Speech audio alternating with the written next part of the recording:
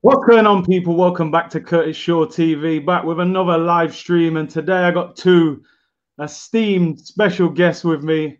First of all, my co-D from the show, Talk is Cheap. Look out for that. Just came out today, by the way. Laurie in the building. What's happening, bro? I'm all right, bro, man. It's a pleasure to be on. Looking forward to it. Especially as you know, I'm a massive boxing fan. Yeah, man. you know you're sick as well. As soon as you told me that Dean was going to be on, I was like, what? I was actually heading out, I was heading out to the shop because what I normally do, I'm a man. I've got my set routine, so I'm doing some work from home during the day, and then I'll have typically I'll have an afternoon nap. Have my afternoon nap, wake up, have a shower, loosen up, and then I go out for a run. So I've done that. Come back from my run.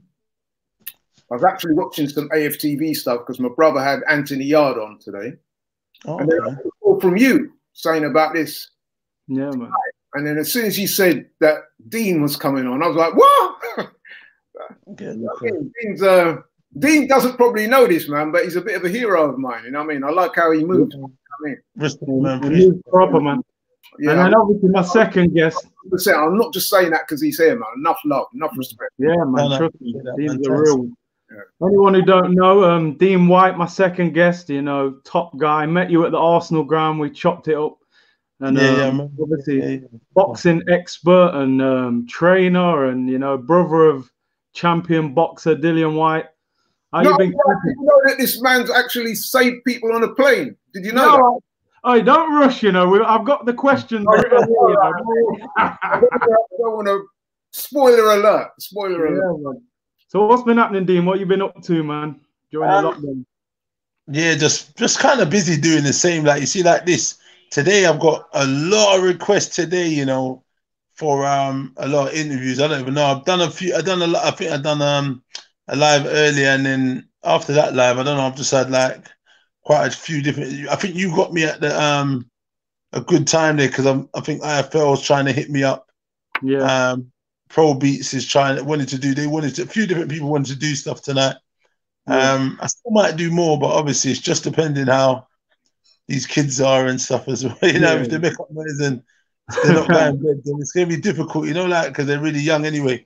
But literally just doing stuff like that, just doing stuff online, doing a lot of lives, doing a lot of Skype interviews, and just trying to stay busy and trying to, keep focused on stuff, working on I do music management as well. So got a lot of movement going on in that field as well. One of my artists is getting signed. So I'm in the middle of the contracts with the solicitors. And in the boxing, same. I got a boy signing with Frank Warren. So literally, hopefully getting the paperwork tomorrow, next week, sign that, and then that will just be out there. So just busy anyway, you know what I mean? Just literally busy, trying to get the ones I got in the gym who are trying to get to the level some of these boys are getting to, just making sure they keep the right mindset and keeping active and trying to, like I said, seize the moment when their chance comes, you know what I mean? Yeah, for real. How's Dillian been keeping? Obviously, he had a big fight coming up and that's been pushed back or whatever, man. How's he keeping busy at the moment? Still training? Yeah. Obviously, he's in Portugal at the minute. He's upped and drove himself, I don't know how many hours, bloody a long time. I do know that. And I'm happy I weren't involved in that big old drive, you know what I'm saying? With the dogs. He's got loads of dogs with all these dogs in tow. He drove over there, no planes over there. You had to drive over. No, but he obviously wanted to bring the dogs and all these cars and that. He's a big car man, so he's got loads of cars. So he's gone over with a team and drove over there. And now they've been there for maybe nearly about 2 months, nearly. Yeah, about 2 months, right now. So he's Dean, just out of interest, why did they choose Portugal? I don't even know. Maybe there's not much going on out there in terms of the virus. I know that's low out there. So they're quite active. It isn't as locked down as here. So, and he set up a good little thing. I think he's got a good little thing going there. Oh, the match is better there, isn't it? So he's got a good setup. He's got a nice gym. He's got a house. Obviously, he's got a guest house for the boys.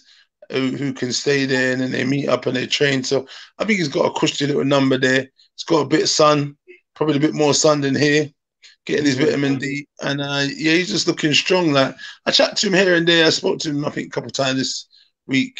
Actually, what I'm talking about, I spoke to him I think yesterday or morning. Actually, I'm talking rubbish. But you know, like, I can't remember. But some more, you know, I talked to him a bit anyway. I know what he's doing. He's just doing his thing. He's ticking over. He doesn't need much. You know what? I see Dillian, you know, at my gym. I live in Enfield in North London. And okay, which the Monster? Huh? What gym? The Monster?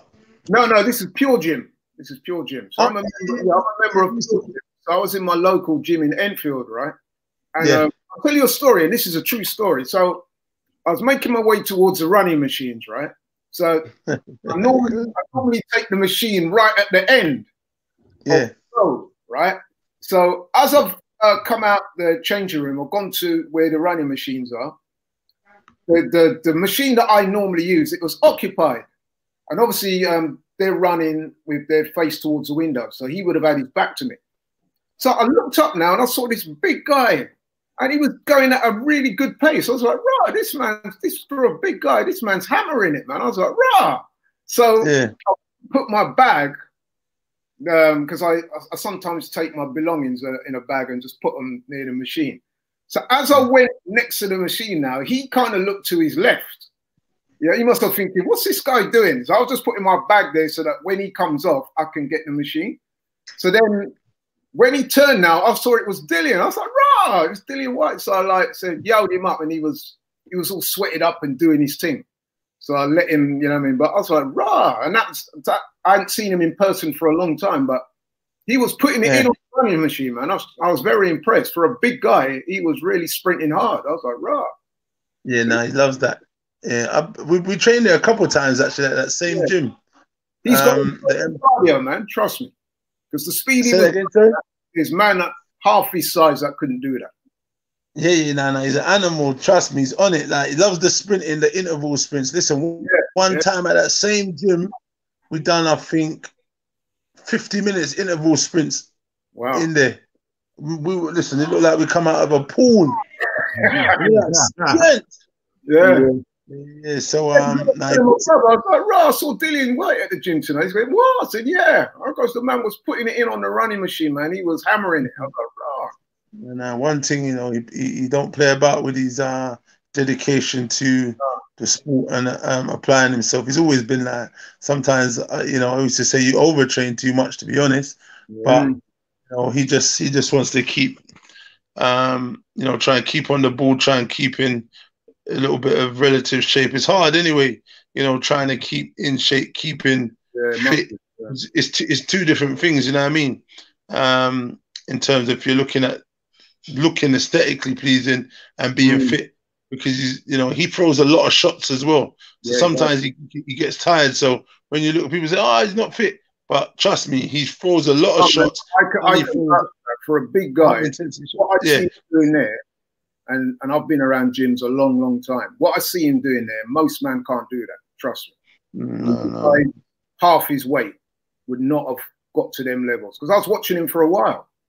Yeah, he is. Now, he don't mess about. He doesn't. That's what kind of attracted me to it. Because I see this big guy, and he's sprinting on and he was keeping it up. I was like, who's that? And then it's only when he turned around now, then I saw it was him. I was like, wow. I think it's, what do they call it? A death run. I think it's a death run, man. Something like that. Yeah, man, you're going dead when you finish that.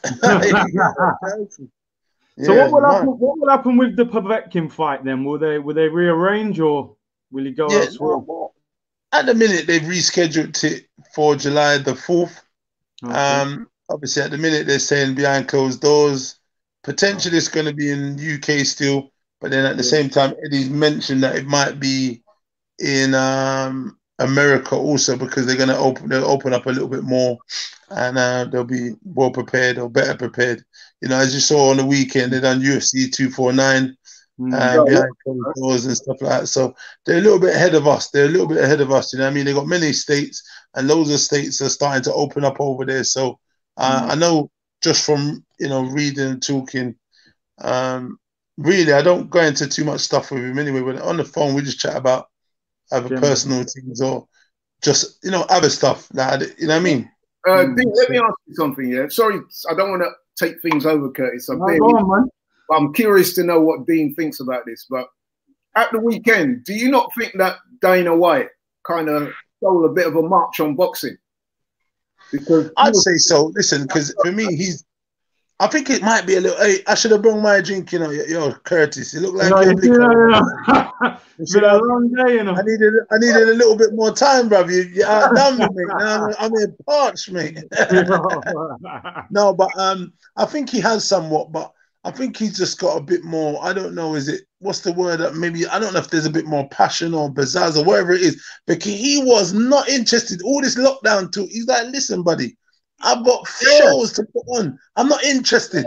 They had to force him. The broadcaster, the ESPN had to force him to back down on his show, like while it was going on. Now the man said, listen, boss. Initially, when he raised the idea, he was talking about hiring an island, innit? That's what I was about to say. The man said, listen, boss, I'm not dealing with you, look. I'm going to get my own island. So when you lot getting in all these problems, I'm just going over there. I'm going to put on my business and my fighters will do what they need to do. We're not interested in this lockdown. And on the show, Curtis, right? And it weren't no idiot fighters, He had two of the top guys in the game, Tony Ferguson. And it was a success, man. And now even Donald Trump's hailing the man and saying, look, he's an example of getting things moving again. So enough respect. No, absolutely. I think, obviously everyone talking, my man went and done it. Yeah, everyone's concerned about, this and that. But look, he showed the protocol, obviously, to try and make sure you do all the steps. You got to get people checked. Certain people wear masks. There's no crowds. There's little things he done. Obviously, mind you, he's got the money to do that. But I'm saying the British Boxing Board of Control can allow the likes of Matchroom and Frank Warren, who've got the broadcasters behind them. It's going to be difficult for the smaller show people to kind of to get off the ground. Having said that, I don't know if you know, Dean, but there was a boxing show that took place in Nicaragua. I watched it. You know what I mean? So I'm thinking, boy, if them man can do that, why can't we do things in this country? You know what I mean? I think Robert Smith, who runs the British Boxing Board of Control, I mean, obviously, you've got to go through the government and that, but you should be looking at things like that and thinking, you know what? These people have shown that you can put shows on if you've got the right safety measures in place. So, No, absolutely. He should be. I know they put up a few things the other day talking about, what they want to implement over the next few weeks to bring boxing back. It seems a bit much. It seems similar to what they were talking about. But they're talking about testing them, putting them up in hotels and this and that. No smaller show people are going to be able to do kind of that. It's definitely only going to be the big guys. You know what I mean? I think the fighters would be on board with that because. So take Dillian, for example. I mean, obviously, Dean, you know him so much better than us. You're his brother and all that. But the Dillian that I see and know, right? That man would fight in a telephone booth. You know what I mean? So you're not going to tell me that him fighting behind closed doors, he would fight anywhere. He's a fighting man. He's a genuine fighting man. So obviously, he would prefer to fight in front of a big crowd. We all would. But if you said to him, you can have that fight with Povetkin, behind closed doors with all the safety measures in place, he would bite your hand off at that. I'm pretty sure Povetkin probably would as well. They're fighting. Listen, he don't mind. He's prepared to do it anyway. Remember, he's a pay-per-view fighter first and foremost anyway. So if there is a crowd or if there isn't a crowd, he wants to fight irrespective anyway. But I mean, that's why for him it should do good numbers. If Dillian's about that life, man. He wants to smoke. Say that again? Dillian, everybody, I think that's one of the reasons why everyone loves him. He's about that life. He genuinely wants smoke. Yeah, for real. He wants that. No, absolutely. The can man, as he says, Yeah, anyone can get it. He don't duck no one, bro. Exactly. What does he have to do to get that world title challenge, man? And who do you think it's more likely to be? Would it be the Fury lane or would it be Josh, do you reckon? Which one? Do you know, it's right now, there's a few things that, like, if you look at the deck, it all needs to land in position. Right now, you've got the trilogy with Deontay Wilder and Tyson Fury. There's a lot of talk about Deontay Wilder stepping aside. I've heard he's rumored to be offered 8 million. He's holding out for 10 million. That is a hell of a lot of money to step aside. But those boys are rumored to be, the Saudis I've heard have offered 10 million to get that fight off the ground. So 10 million is a little bit of a drop in the ocean. No disrespecting the money. It's actually nothing to do with no drop in the ocean. It's a lot of money. But I mean, that step aside money is quite big. If they do offer him that, then what's going to happen? We'll have the unification fight here with those two, and then obviously Dillian's mandatory. His position is February 2021. So as long as that goalpost doesn't move, then it's a-okay. But then if they do the step aside and then he fights the winner, it's a bit unfair because then again it's going to go past 2021, you know, and then he's going to be on the sidelines waiting even further. So yeah, because they'll have a rematch clause. Boxing is a very complicated sport. Yeah, because Fury and Josh, if they were to fight, they would surely have a rematch clause. So you'd probably be looking at 2 fights there, wouldn't you, before exactly. Dillian? That's one of the negatives about rematch clauses, man, because you know what I mean? I don't like, for example, now, I don't know if you're aware, Curtis, but the IBF, they don't have rematch clauses in their contracts because they believe in mandatory defenses. So in other words, if you win a title, you fight, you got within fights, you got to fight the mandatory, the person who's earned the right to challenge. That's why I feel very sorry for Dillian, man, because the man's fought his way right up the top of the ladder. He's waiting for his title shot, and then he keeps getting frustrated by these guys having rematches and all this type of stuff. But while we're on that, I would love to know what Dean thinks, man, because I'd love to see if Dillian can't get a title shot with one of the other guys, I'd like to see him go up against Fury because I think that would be a great fight, man, because he'd bring it to. I mean, I had a word with that Fury already when I was in Vegas after his win with Deontay Wilder, you know. Oh, right. Let me ask you a question, right? Let me ask you a question and answer me honestly, because this is something that's intrigued me for a while. So, a little while back, Dillian and Tyson Fury got into some little beef, some little Twitter beef thing, right? And Dillian was saying, boy, I knocked you out in sparring. I either knocked out or knocked down in sparring. So you don't have to answer it because I know that these things, what happens in the gym should stay in the gym and blah, blah, blah. But can you say whether that's true or not? Did Dillian deck him in sparring? Well, not being funny, this is something, obviously, I wasn't actually there at the sparring, but he mentioned this years ago. Yeah. Very, very long time ago, you know. So this isn't new. When he said it, I weren't shocked. This is something I heard, like, I don't know, many, many years. I can't remember how many years, but very, very long time ago. But, you know, obviously you can take some consolation in that. But, I mean, it's sparring, you know, it's just one of them. I mean, the fight in itself is a great matchup because it wits and puts two people with different styles together. I mean, you know, I think. Did it happen, though? Say that again? Did it happen? Did my man yeah, this is what he said it's happened. So, you know, I believe him. I don't think he's lying. He said he's done it more than once as well. He remember, you know, this, like I said, this might have been more than 5 years, maybe 2012, 2013, maybe. I don't know, maybe before that. He was mentioning this many years back. So, he's like, you know, listen, he ain't playing about, you know, when he's in there, you know. So I'm not surprised if any of them body shots there licking them man there and folding them up. None of that surprising. Yeah, because I used to box myself and I've seen enough man get dropped in the gym. Enough man. In sparring, it can happen to anyone, you know what I mean? So exactly. So that's what I say. I don't take too much from it. What I do know is, like I said, the styles for me will be good. I think, you know, Tyson Fury's got a big body. And Dillian is the body snatcher, so, you know, like, he's going to take great comfort in knowing that he's done good damage before previous. So going into any fight, he'd be feeling more than confident in his capabilities of doing some damage, you know? That would be a great fight, and the press conferences would be great too. You got two smack chatters. Oh, mate. That press conference would be a mad thing. You know what I mean? Yeah, man. So what are you thinking for the Povetkin fight then coming up? What's your thoughts on the Povetkin fight finally? Povetkin's a solid opponent personally. You know, like I respect what he's done in the sport of boxing.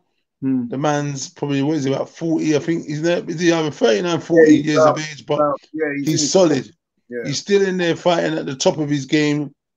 You know, he's a gold medalist at the amateurs. He's a former world champion. Solid fight. He even gave AJ quite a few troubling moments, disturbing moments only 2 years back. So we know he's definitely got a little bit left. And the Hunter fight has solidified that for me. Hunter, I respect.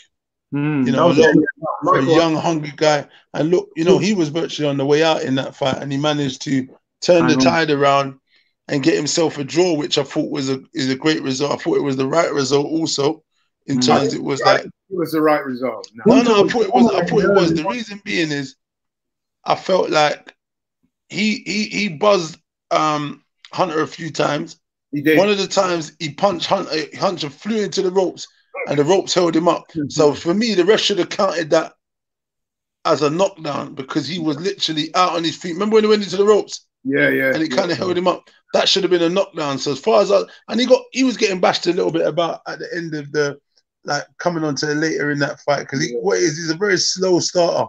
Yeah. So I felt like adding all those things into the equation, I think the fair fight, I didn't believe any man deserved to go home a loser. Just put it that way. I must admit, I had Hunter winning, but I credit Povetkin for the way he came back. Yeah, you got to give him. Yeah. I mean, look what he did to David Price, man. He nearly half killed him. He iced David Price. Big time. I was talking about David Price, Carl. Back in the days when we was coming up, David Price was the white hope, man. They had him as the golden boy, bronze Olympic winner with Frank Maloney. And having him topping the bill. I like David Price. But what it is they messed him up fighting Tony Thompson twice, man. That was bad management, man. I know they were looking at him as he was older, he has been past it. But they weren't past it, man. You know what I mean? Maybe what they should have done, they should have just not done the rematch and made him go back to the drawing board and fight. But my man, they made him go from fighting, what's the white boy for the British title's name? I can't remember. It's an old school guy. He was good. You know the one that Tyson Fury fought but kind of lost and they gave it to Tyson. Oh, yeah. Stan McDermott. What's his name? Stan McDermott, I think his name. Is that the guy?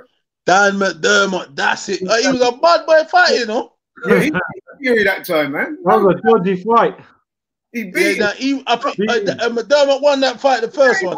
Man. No, he won it. I mean, don't get me wrong, the ring actually got well beat. But that first fight... he definitely got beat. I saw him in the paper talking about it the other day as well. But, I remember both fights. Yeah, they were good fight. But he went on to fight David Price. David Price bashed him up. And then he went on to try and fight Tony Thompson, who fought Vladimir Klitschko, fought at world level, fought at bare levels. The jump was too big.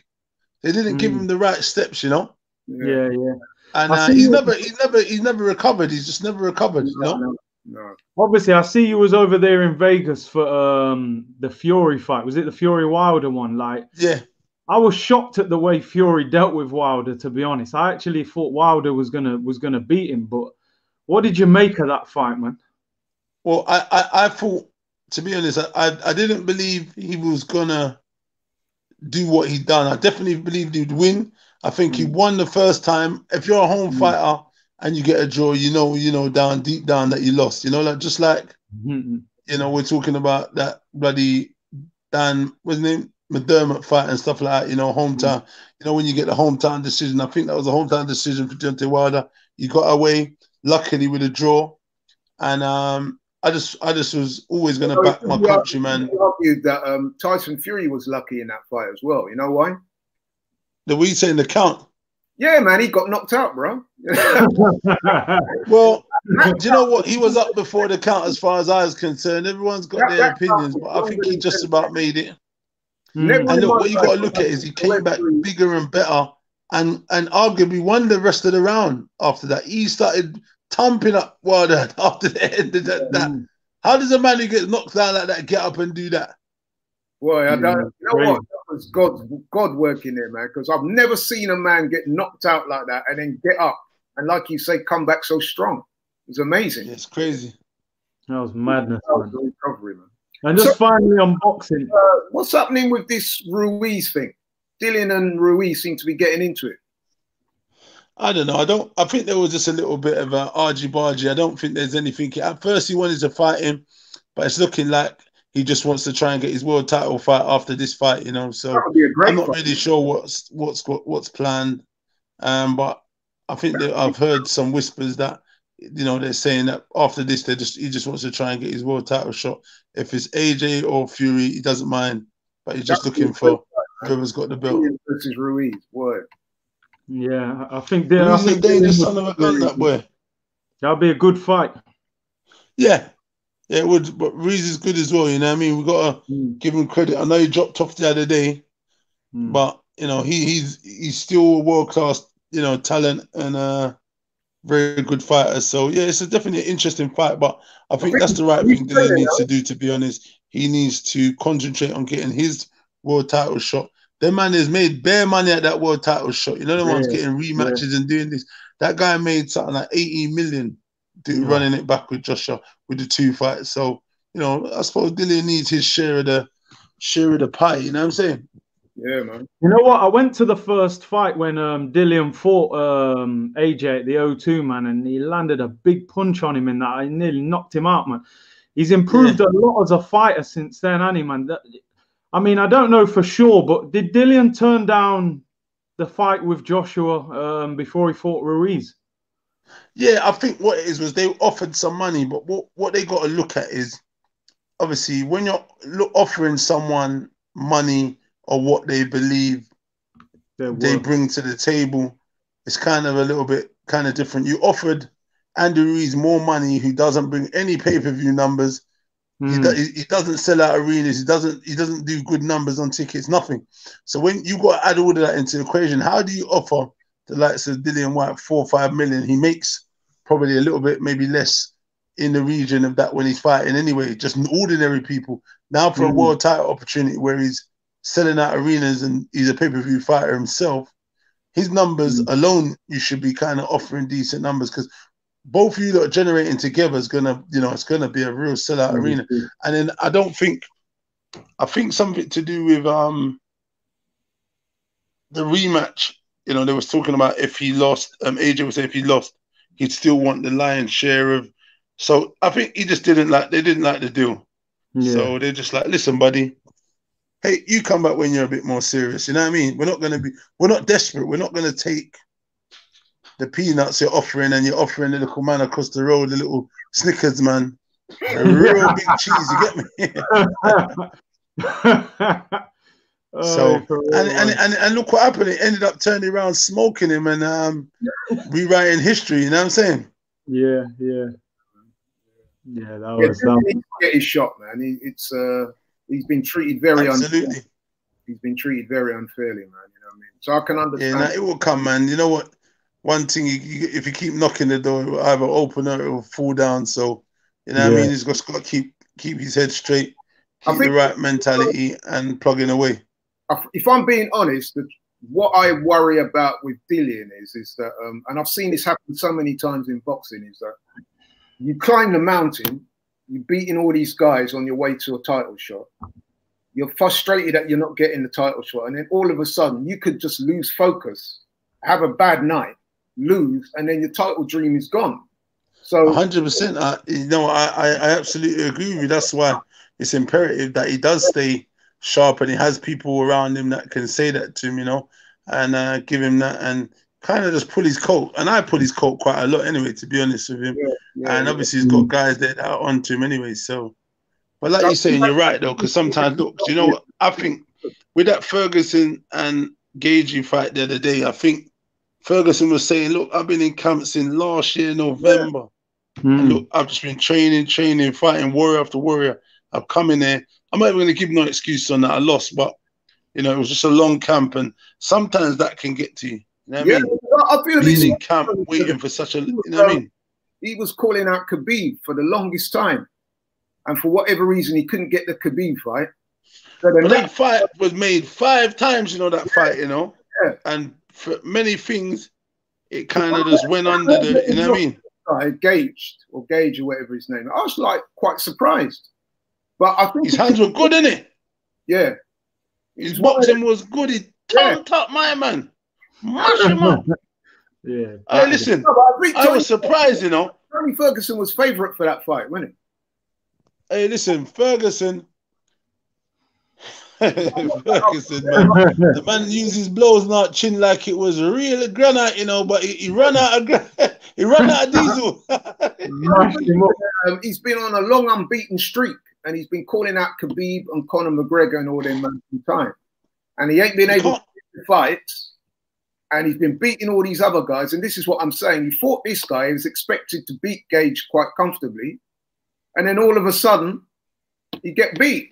You know what I mean? That's what can happen. Just when you're at that level, when you're at that level, if you're even 5% off what you should be mentally, that could be the difference. Yeah, no, absolutely, I agree with that. What I'll say to that? That training you want, if you're not, and that's what happens to a lot of fighters.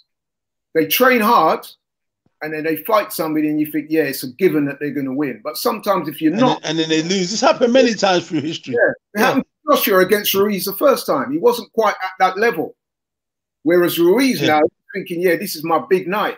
I'll put everything on the line. And then you saw what happened. You know? No, absolutely. What I was going to say is, though, Ferguson took it for granted. He put his chin on the line too much. He took way too much punishment. You can't go in any sport taking that kind of punishment and think you're going to get away with it. I'm very sorry, my friend. I'm very, very sorry. Them kind of lick there. But listen, did you see the stumbling in the end round when he got the lick? That must be brain damage he's got there. Trust me. Well, you know what? They said his eye socket got fractured with that shot. Huh? His eye socket got fractured. Yeah, see it there? I knew something was going on. Yeah, man. So yeah, I knew something was going on. Because the people them asking for Arsenal talk, man. So I'm going to quickly get into the Arsenal. But I had to talk boxing with you first, man, because I've been waiting to get you on. What do you make of Arsenal this season, Dean, man? It's been a difficult season for Arsenal, man. What do you make of it? Hey, listen, just like the rest of our 2020, we need to throw this whole thing in the trash. Yeah. And let's forget like this has ever happened. You know, like for me though, I'm a Arsenal man, but I'm like an old school Arsenal man, if truth be told. Like all this new thing what's going on is we're just all over the shop.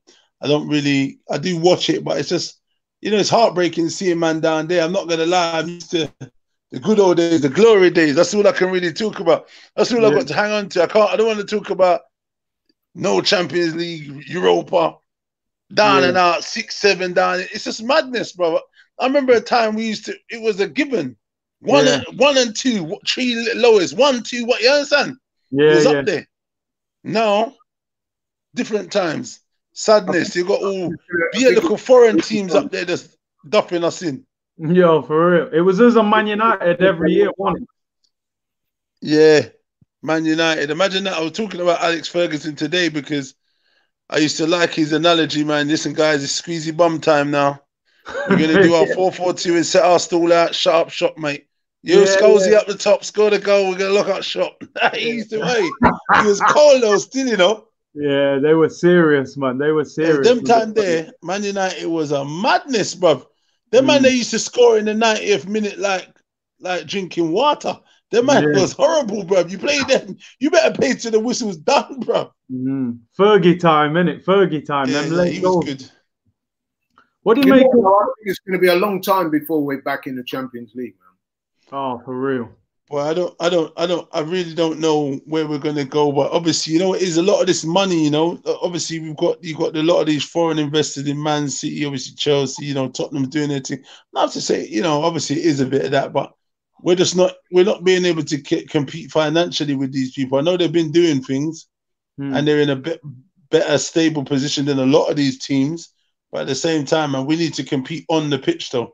You know what I mean? We need I know for a long time, for years, we've been suffering anyway with defense and goalkeepers, to be honest with you. You know what I mean? So we've always had good attackers, midfielders and whatnot, but we've always been lacking. We brought in some mad guys Where was Kashone? Was it Kashone or whatever his name is?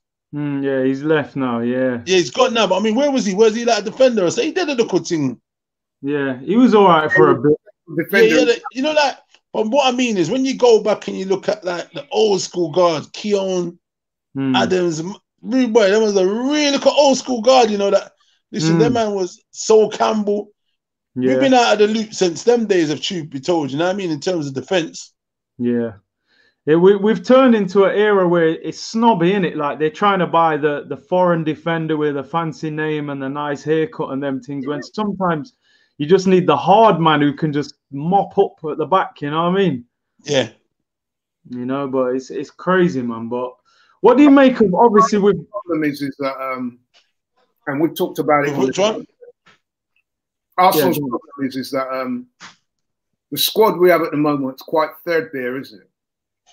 And I don't think that this season or next season or anytime soon we're going to have the money to compete in terms of the transfer market, getting the best players. I think that's going to be a problem. I mean, look, I can't even think of the best player now. So Arsenal can't compete in that direction. Obviously, listen, these people, look, even Newcastle in talks with one of the sheikhs to buy the club. Listen, we're gonna left. We need some big money back in this thing. You understand? Yeah. And that's the only way I see us competing. And now we became a selling club a long time ago. So people just look at us like we got the talent. They'll buy them from us for big money and just run off and bolster their team and win things. You get me? So you only have to look at Curtis. You only have to look at the way the club's handling the Aubameyang situation, and that will tell you everything you need to know about Arsenal. Don't you think? Yeah, for real. We're being linked again with selling our best player. The way they've handled that situation, and that tells you a lot. And I think you were saying the other day, if you're a Thomas Partey and you've been linked with a club and you see how they're moving in terms of what they've done with Aubameyang, you're thinking to yourself, "Boy, even though I like the look of the club, realistically, for the betterment of the long-term betterment of my career, do I even want to go there?" You know what I mean? No Champions League football. They're selling their best players, and you go put yourself in that environment. You know what I mean? It could hold you back as a player. So they're in a real transition stage right now, man. The thing is, with this coronavirus pandemic as well, it's going to be the next couple of years. Could be I don't know, man. I don't want to sound like a real naysayer, man, but it's going to be very difficult. The thing is, 10, 15 years ago, people were desperate to go to Arsenal. Now they're leaving Arsenal to, we're a stepping stone for people to go to bigger clubs now, Barcelona. Exactly. And, but we need new owners, man. Like you said, we need some, you go in Saudi Arabia for the boxing, you need to bring one of them, man, back to come and buy Arsenal or something, man. Yeah, I'm telling you, they need that kind of like man from Abu Dhabi, the sheikhs out of Saudi Arabia with the big money to step in and say, "Yo, come with us, type this business and start spinning." Is that Stan Kroenke, who owns Arsenal? He's one of the richest men in America. I was looking at something the other day. The man's got sports franchises in every sport in America.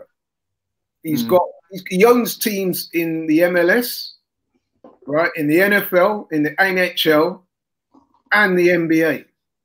You know what I mean? The man he's not going to want to sell Arsenal because he knows that if he can ride this little storm through, Arsenal is a money-making machine. You print money if you own that club. Because look at the stats. Since Kroenke, and you can go and confirm this on Google or whatever, since he acquired the club, Stan Kroenke has not put a penny of his own money into Arsenal. That tells you everything, man. And a penny of his own money in. Cash cow. Yeah, looking at Arsenal, it's a strictly business relationship. He's not financially committed to the club. It's only since they had this coronavirus now he's talking about he's going to make a cash injection. That's because he was worried about the negative publicity attached to furloughing. You know what I mean? That's what. Yeah, I'm going to slip a little money into the club to bail them out through the furlough team. But he knows he's going to get that once football starts up again. He's going to make that back in weeks. Yeah. Hey Dean, you know, I wanted to ask you, what do you make about because we were talking about this on our show today. What do you make about football like coming back now? Do you think it's too soon for football to come back with all this corona thing, or do you think? Do you know, obviously football's got a lot of money generating in football, so I think for them to do the test to, you know, for the team and the staff ain't gonna be too mad. I don't know. People are making out that I don't know how the virus is airborne or whatever. I'm not even, you know, like I don't think it is, but they say, you know, if someone's got it, then obviously it can be passed on to someone else. But once you do the test, I think if it's closed environment, in terms of just no fans in the stadium, and then everyone gets tested, I think it'll be all right to start off and just see where we are and slowly progress. Because obviously they've taken the big step to lock the whole country down. There's loads of talk about many cases, this and that, but what it is we never hear of people. They never talk about the people surviving and the people, you know, recovering from this. I saw something in Senegal the other day.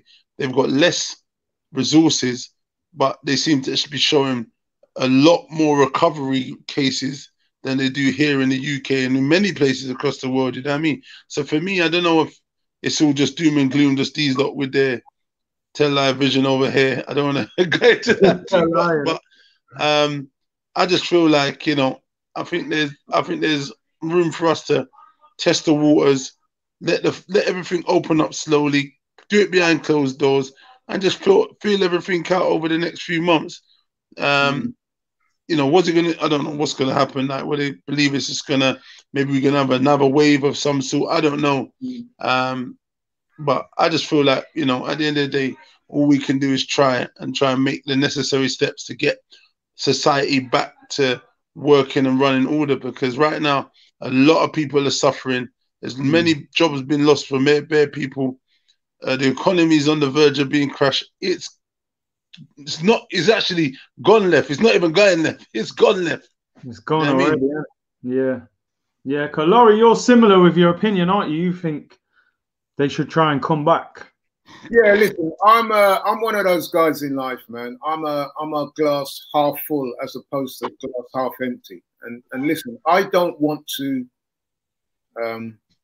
see people rush back too early and put their lives in unnecessary risk. But I agree with Dean, man. At some point, we have got to, as a country, as a society, as a people, start trying to get on with living our lives again, you know what I mean? And sport is an integral part of that. So I'm in favor of Project Restart. They've got to be careful. They've got to introduce the right safety measures, take all the necessary precautions. But I think it's a good thing that they're doing this, you know what I mean? Because we've got to start living life, man, you know what I mean? Because listen, we've been in lockdown now for what, 7-8 weeks? At what point do we start getting the country moving again, man? There's no vaccine for this virus yet. So when all these people are saying this is too soon, that's too soon, I hear that. But when are we going to start living life again? Are we never going to get out again? Exactly. And I think that's their job, if truth be told, like, because that, I don't know, that vaccine thing, I'm not really in all that vaccine business anyway. But I mean, like, we said earlier, right now we need to make moves anyway. We've done the best thing we could, but reality, I think what they should have done is they should have shut the airports. From when they done the lockdown is when they should have shut the airports. Boris Johnson doing that now is ridiculous. 8 weeks late, 8 weeks too late. They should have done it like everyone else did, closed up the borders and put everyone in quarantine when they come into the country. I think that would have probably helped us quite a lot at the time, because there was people coming from many different countries, and who knows what them people were bringing into this place. Not being funny. I know, like, obviously I came from Vegas and I was a little bit unwell. I'm not saying it was that. It probably could have been that, but I don't know. You know what I mean? But a lot of people was in Vegas, was sick at that time. And I came back and I had something for about 4 days. I didn't feel too clever. But I mean, like, say that again? Remember about a week before we did lockdown, they had the Cheltenham Race Festival. Remember? Yeah. And a lot of people saying that was ill-advised for the government to let that go on. You know what I mean? I think, to be honest, it's right.